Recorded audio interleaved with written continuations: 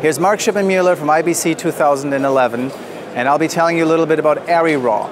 What is ARRIRAW? ARRIRAW is our completely uncompressed, unencrypted image format.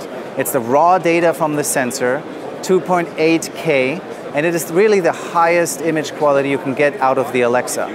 Now, in order to record the ARRIRAW, you need an external recorder.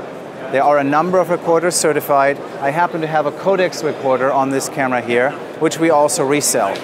Now, ARRIRAW has always been a great idea, and to us as a film camera company has made a lot of sense. It's like your digital negative, highest image quality possible.